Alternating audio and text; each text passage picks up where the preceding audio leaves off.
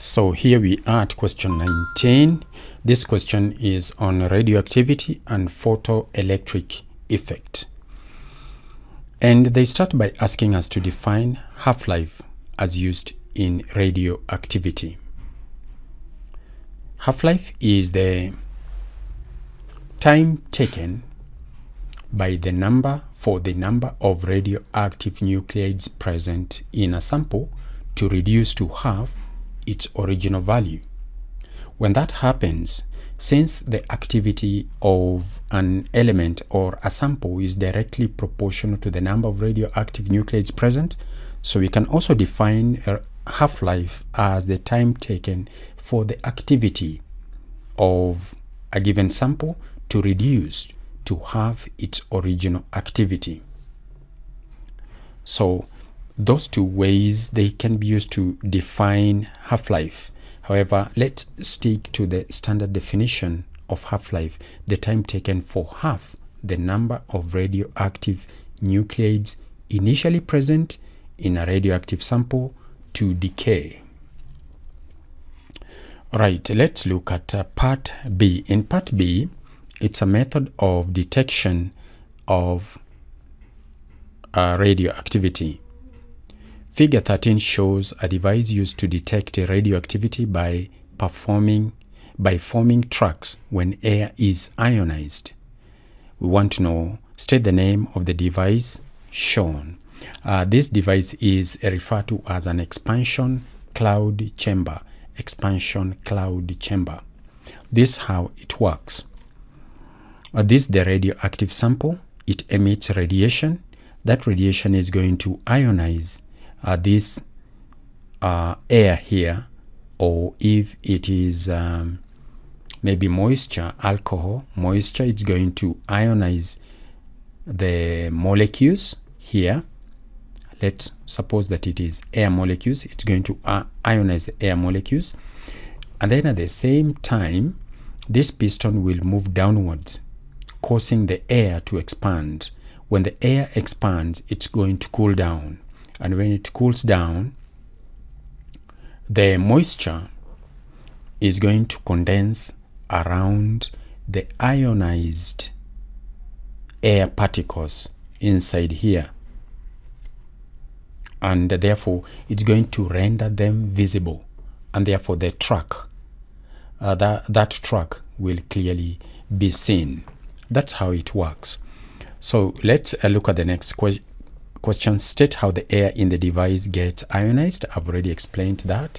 When the radioactive element emits radiation into the chamber, the air inside is ionized. So we want to explain how this happens. The radiation removes electrons from neutral air molecules, thus making them to get ionized. When a neutral air molecule loses an electron, it becomes positively charged. If a neutral air molecule gains an electron, it becomes negatively charged.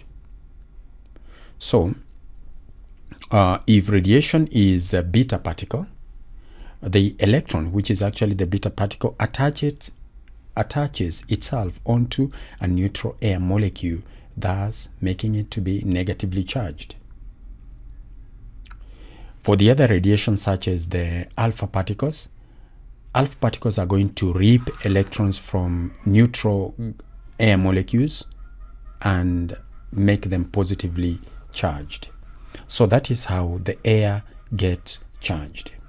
Let's look at the next question. Number 3, describe how the tracks are formed. I've already explained this. When the air gets ionized, in other words, when the air molecules here become charged particles, by the radiation, simultaneously the piston moves down, making the air inside here to expand and cool down. The moisture is going to condense around, because over here we've got vapor, inside here we've got vapor. That vapor is going to condense around the ionized gas particles, and this will make them appear to be like clouds, like smoke. So it will make the tracks or the path of the radiations visible. And that's how it works. Let's look at the points. After the air gets ionized and the piston is now moved down, suddenly air in the chamber will expand and cooling occurs. That's very important. The air inside expands because the volume has increased. The air expands, it cools down. Once it cools down, what happens? When this happens, the ions formed act as nuclei on which the saturated alcohol or water vapor condenses. So the water vapor, you find that over here there is vapor inside here. So that vapor, whether it is alcohol vapor or water vapor, is going to condense around those charged air molecules, and therefore rendering them visible, and therefore their tracks can be seen. Next, part C. This one is on photoelectrons, photoelectricity, or photoelectric effect. State two factors that determine the speed of photoelectrons emitted from the metal surface. Of course, one of them is the energy of the incident radiation, which is determined by the frequency of the incident radiation. When the frequency is high, then the energy of the incident radiation is going to be high, and therefore the electrons emitted are going to be emitted with high speed. High speed. How is that possible? The energy of the incident radiation is used to provide the work function of the metal, and because the work function has a constant value, the greater the energy of the incident radiation, the more will be the excess energy which remains after the work function has been provided. This excess energy is converted into the kinetic energy of the emitted electrons. That is how the speed of the photoelectrons emitted, of the photoelectrons which are emitted, can either be increased or decreased. We increase their speeds by increasing the energy of the incident radiation. Another way of increasing the emitted, the speed of the emitted electrons, or to vary the speed of the emitted electrons, is to increase the potential between the anode and the cathode. If the potential is such that it tends to accelerate the electrons are going to move with a higher speed if that voltage is high. But if the potential is such that it opposes the movement of the electrons by connecting the positive part of the potential to the cathode, then the speed is going to be reduced. Either way, you can see that the potential across the anode and the cathode affects the speed of the emitted photoelectrons as well as the energy of the incident radiation. So here, there are those 2 points: the energy of the incident radiation. Increasing the frequency of the incident radiation increases the energy of the incident radiation, which in turn increases the speed of the emitted photoelectrons, because the excess energy above the work function of the metal is converted into kinetic energy of the electrons. So the more the energy of the incident radiation, the more will be the excess energy. And of course, number 2 is the potential difference between the cathode and the anode, which I have already explained. Another factor which affects the speed of emitted electrons is the position of the electron in the metal. You know that electron in the metal, when it gets emitted, this is what happens. This is the metal surface. Assume this is the metal surface. There is that energy of the incident radiation, which is HF. We could have 2 electrons. We could have one electron which is closer to the metal surface here, and therefore, as soon as we subtract the work function from the energy of the incident photon, it uses the rest of it to get the kinetic energy. Now, we could have that electron in the metal like this. It is far much deeper into the metal. When this electron subtracts, when we subtract the work function from this, the energy which is supposed to be given to the electron as kinetic energy is absorbed by the electron, and the electron starts moving. But on its way to the surface, because of the distances involved and because of the collisions which are likely to take place, it's going to lose some of that kinetic energy, and by the time it gets to the surface, it doesn't have a lot of kinetic energy. So it leaves the metal surface with less kinetic energy. And because kinetic energy is given by a half mass of the electron times the speed of the electron squared, you can see that the speed of the electron is determined by the amount of kinetic energy which eventually it has at this point. And that is why the position of the electron in the metal also determines how much kinetic energy that electron is going to leave the metal with, and hence the speed, because we are looking at factors that determine or affect the speed of the photoelectron emitted from a metal surface. So we could also add that third point. Let's look at part C, part 2, where we are told the energy of a photon of light is 2.21 electron volts.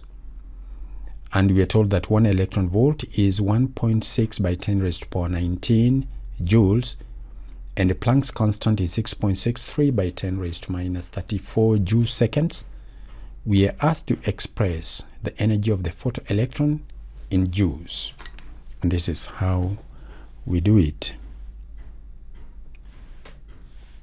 So we are going to say that 2.21 electron volts is the same as 2.21. We multiply that by 1.6 by 10 raised to power minus 19 joules, and this is going to give me, I'm just going to multiply 2.21 by 1.6 because I know the power remains the same. So this one becomes 3.536 by 10 raised to power minus 19 joules. That's how I convert electron volts into joules. You just need to multiply by the value of the electronic charge, which is 1.6 by 10 raised to my power minus 19 joules. Then part 2, that was part 1.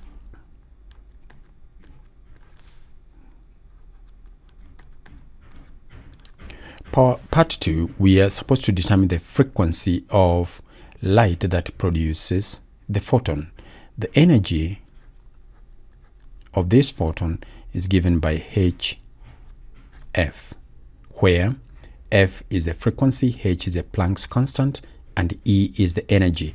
We've already worked out this energy, so the frequency is going to be equal to the energy divided by Planck's constant. So the energy is 3.536 by 10 raised to power minus 19 joules, while Planck's constant is 6.63 by 10 minus 34 joules seconds. You can see that joules and joules are going to cancel out, and the answer we are going to get will be in per second, which is the SI unit of frequency. So what I'm going to do, I'm just going to divide 3.536 536. I divide by 6.63, and that gives me 0.533. 0.533 by 10 raised to power. There is a 34. When 34 now becomes a numerator, it becomes positive, and I have to subtract 19, and I get power 15 per second. And this implies this is like 5.33 by 10 raised to power 14 Hertz. And that is how we work out the frequency of the light that produces the photons. And that brings us to the end of this paper. It has been quite a long paper. I'd like to encourage you, if you are not a member of my channel yet, go ahead, subscribe, because this is the way I've decided to be looking at these past papers. I look at a complete paper. It may be long, yes, but I've also given you an opportunity to go to the question of your choice. I've provided you with the timestamps for each question. If you put your cursor over the scroll bar, you'll be able to identify various questions that you're interested in. Go directly to those questions. If, for instance, you find maybe question number 2 is much easier, it's not worth checking, you go to the question of your choice. Although initially, I will encourage you to go through the whole paper. I want to thank you for having the patience to go through this over 2-hour video, and I have no doubt that it has benefited you. Go right ahead, leave some comments below this particular video, share it with your friends, and if you're not a member of my channel, just take time and subscribe, because there is a lot that you learn when you're a member of this channel. Otherwise, goodbye until next time when I come up with another past paper.